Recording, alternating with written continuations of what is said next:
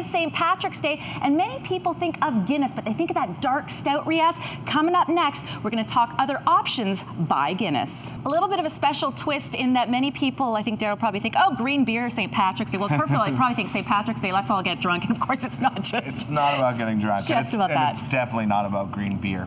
But what we do have are some other beer alternatives, especially for people who are not into that big, heavy, rich stout that comes along. So the Guinness family actually includes a lot of other beers besides Guinness. Okay. So why don't we start out, we'll pour a little bit. This is Harp. Harp is your standard European lager. So for people that like what kind of beers? Stella, Heineken, Okay. Budweiser, Canadian, that sort of thing. This is the same kind of beer, a nice, clean, crisp lager. Here, I'll give you a little bit there. All right. All and you were right. saying that we should taste a familiarity on this Oh, kind absolutely. of beer. You've known this beer.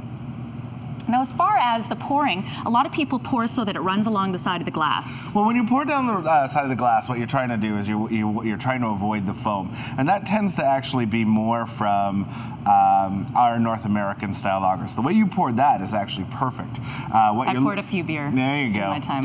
What you're looking for is exactly, you want that little bit of head because you're releasing the aromatics of the beer. You actually want to smell and taste these beers. This is a visceral experience. These are not cheap industrial beer. And this is more of a red beer. Yeah, this is Smithwick's. So Okay. it looks like Smithwick's, but it's pronounced Smithwick's. So this is a classic premium red ale, Irish red.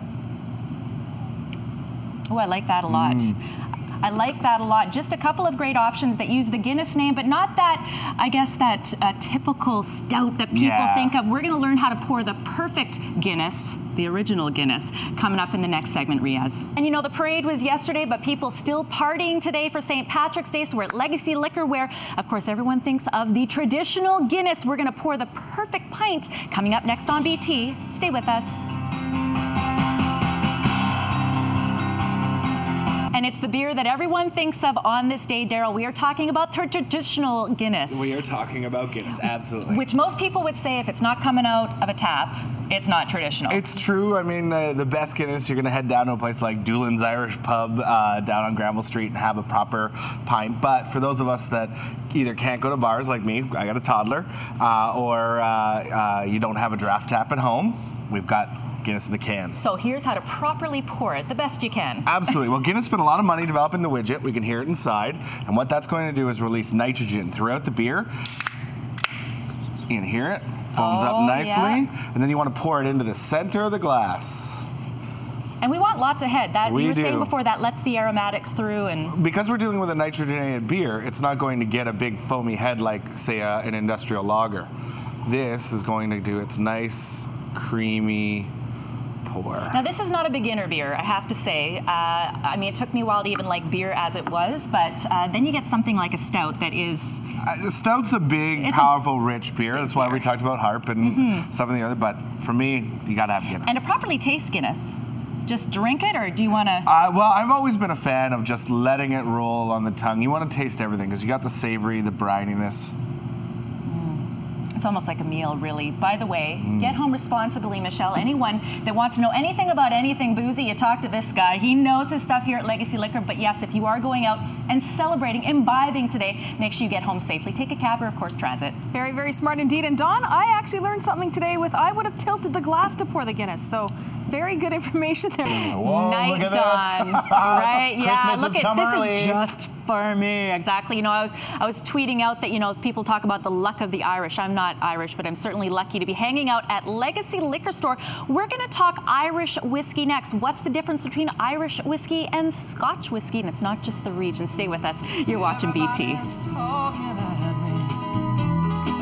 I know, it's like I need an excuse to have some cocktails on breakfast television, right? I mean, today is the day that many people will be imbibing a little bit, although we want to point out that it's not all about the booze for the Irish. No. But Irish whiskey is a big one. Absolutely. Irish whiskey is on fire. It wasn't always that way. In the past, there were over 400 distilleries in Ireland. By 1975, there were 2.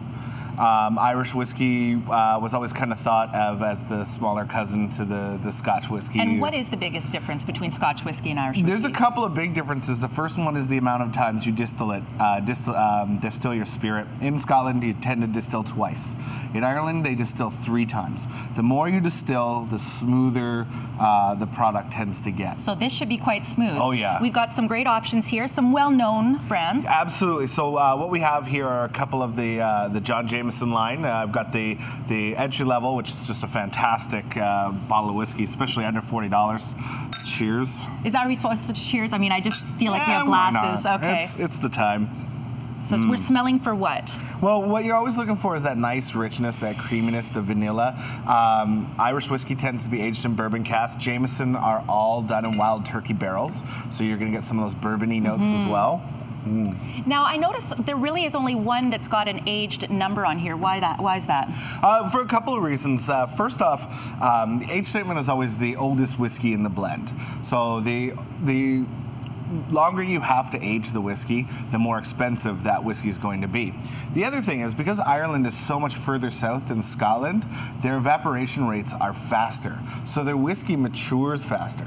In our market, we've been trained that the higher the number, the better. Right. Not always true, but that's just what we believe. And so what we're seeing is people moving away from age statements because they can make a finished whiskey in 7 to 10 years. And there are also some great artisan versions, right? Yeah. So the artisanal whiskey industry is starting to grow in Ireland. The Tyrconnell in the middle, it was actually a very famous brand, especially in the 20s and 30s.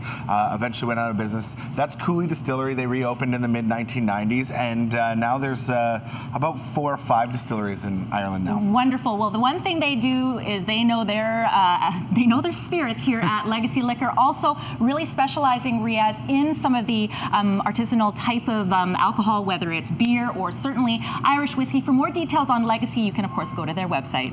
Thanks very much, guys. You know, when we think St. Patrick's Day, we traditionally think of the traditional Guinness, but you know what? In BC, we love our craft beer. We've got local options that fit the bill. Coming up next, live from Legacy Liquor in Athletes Village. Stay with us. We're going beyond Guinness because it's not just about the official Irish beer, because in BC, we love our craft beers, our local BC brew, and you got some great options. Absolutely. We do love our local craft beer, and so what we got is a couple of different options. The first one I'm going to show you is the Luck of the Irish Red Ale from Russell Brewing, of course, from Surrey. So we tried the Smithwick's Red Ale from Ireland, so this is kind of their take on it.